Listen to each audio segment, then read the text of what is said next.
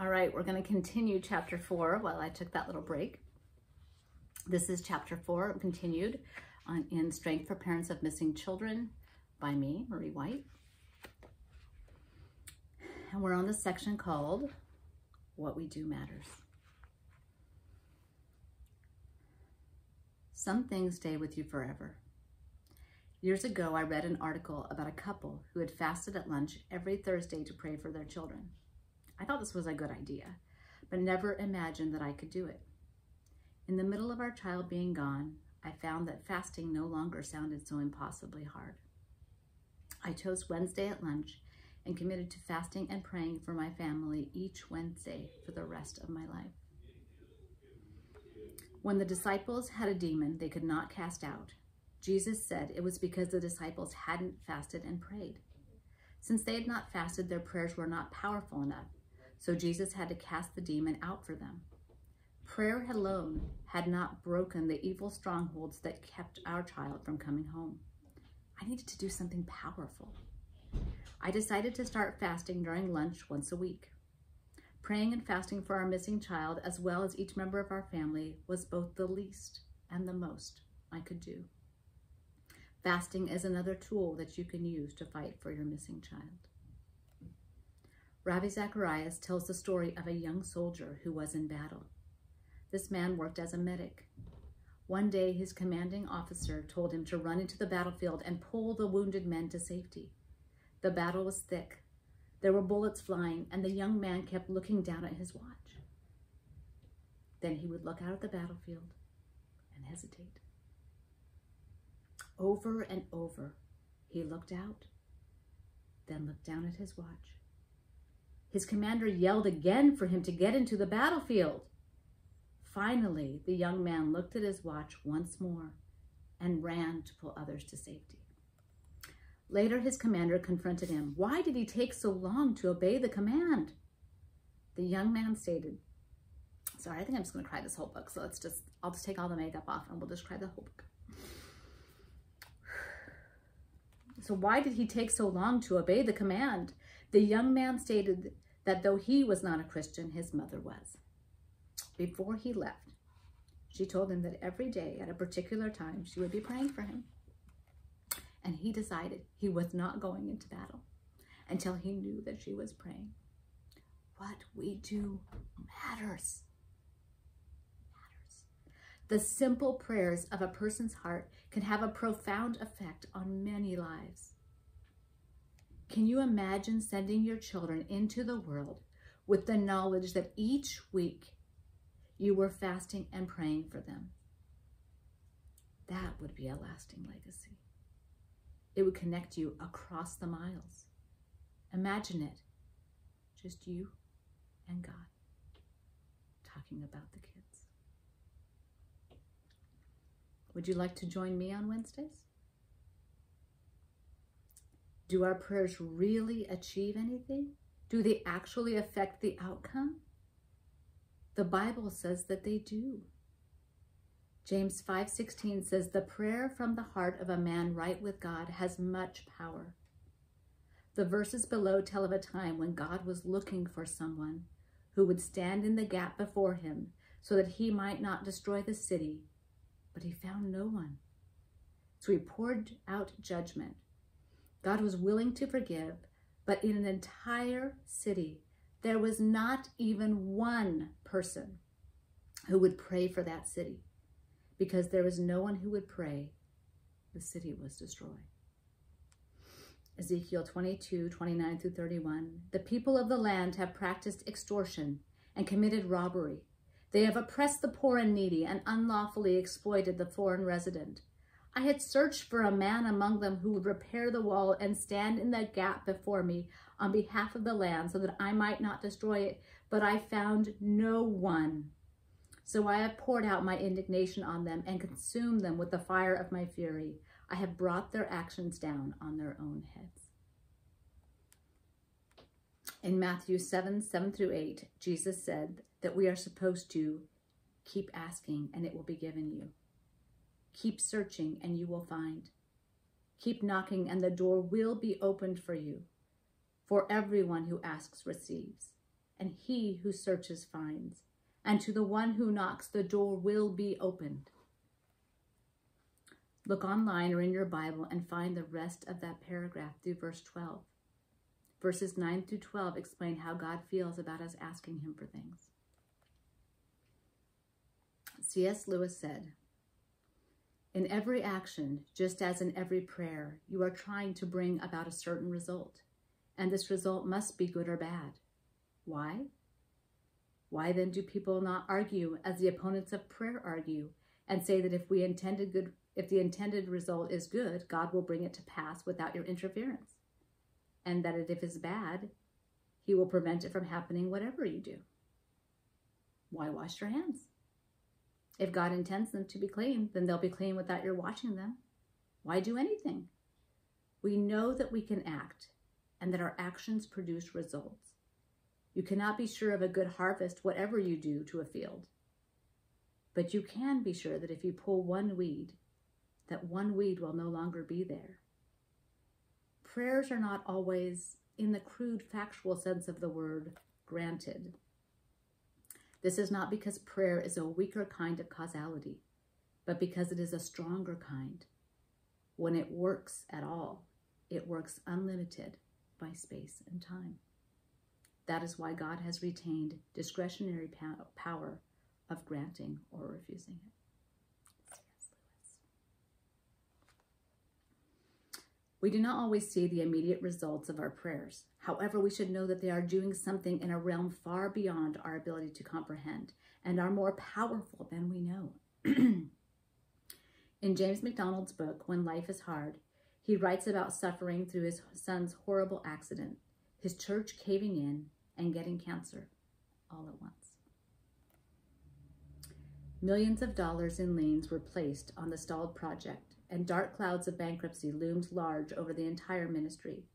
Construction committee members resigned en masse. Night after night, I walked alone through the incomplete worship facility. It felt more like a tomb than a church.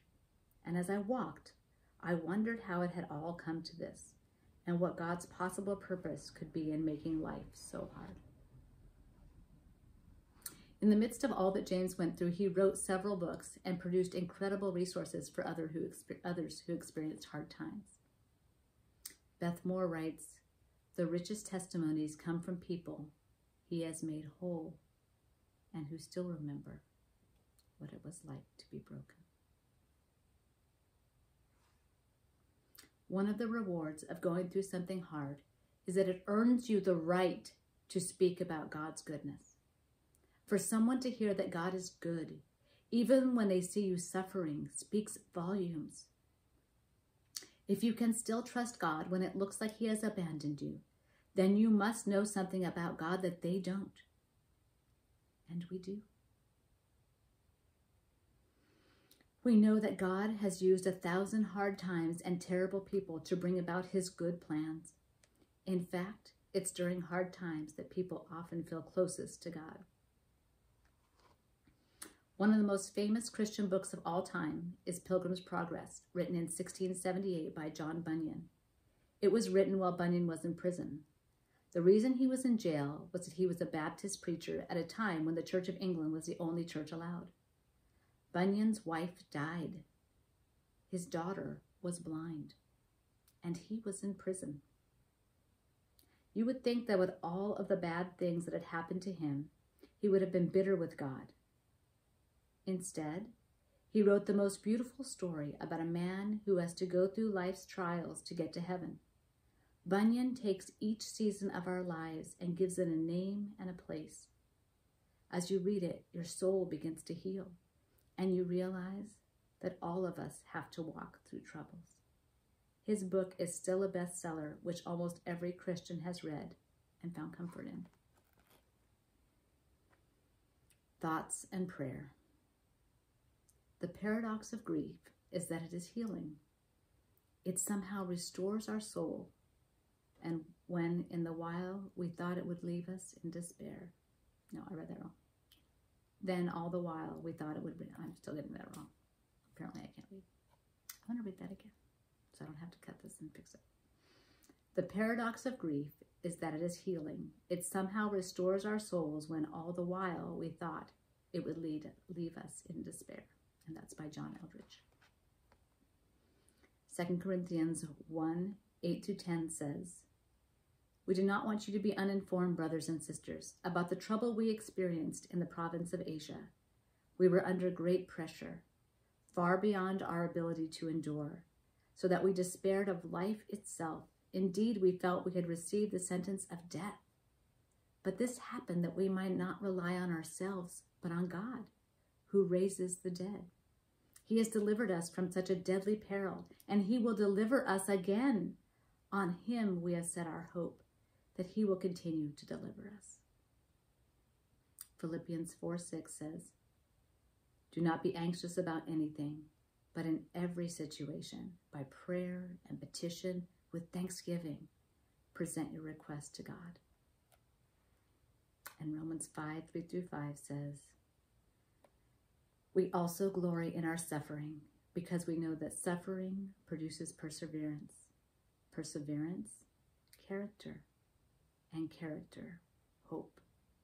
And hope does not put us to shame, because God's love has been poured out into our hearts through the Holy Spirit, who has been given to us."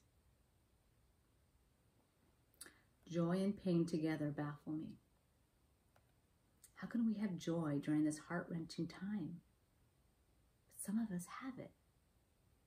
We can also say thank you to God because we know him. It would be similar to a prisoner of war undergoing brainwashing as the captors say, "You have no country. No one cares about you. You don't have anyone who wants your return." And how the prisoner would combat that barrage of statements meant to make them forget their homeland. They would do it by recalling memories of riding their bike through a countryside, drinking a soda with friends, going to prom. They would combat the lies with memories of the truth. It's the same with God. When you look around you and can only see pain and sadness, search your memories and remember when he has proven himself faithful to you. Faith thanks God in the middle of the story. And Boscamp. God is always up to something. I've asked him what I'm supposed to do. I felt like his answer was, "Go through this." To which my heart screams, "It's too hard."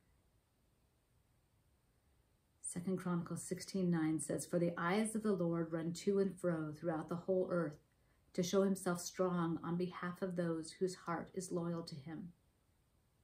God wants to show himself strong, and he's happy to do so through people who are willing to let him have his way. Luke 12:11-12 says, "When you are brought before synagogues, rulers, and authorities, do not worry about how you will defend yourselves or what you will say, for the Holy Spirit will teach you at that time what you should say." Everything in the Bible says not to worry or fear. It also says that if you're a Christian, this is his battle, and he already has the victory planned. We're to be still. It's still unbelievably hard. While we're looking at our empty arms, it's easy to forget the good things in our lives. We may start to wonder if there are any good things. Write down anything for which you're thankful. If you need help, start with the most basic things and continue until you can't write anymore. Use paper if you have to finish the list. Mine would start with a home to live in, food to eat, the privilege to be a parent when others never get that opportunity, even for a short time, a family who loves me, friends, money to pay the bills, hope. When you thank God and praise him in the middle of your hardship, you're actually presenting an offering to God. Your thank offering is worth more to him than time or money. One of the most precious gifts you can give to God is a thankful heart and trust in him, especially when you don't understand what he's doing.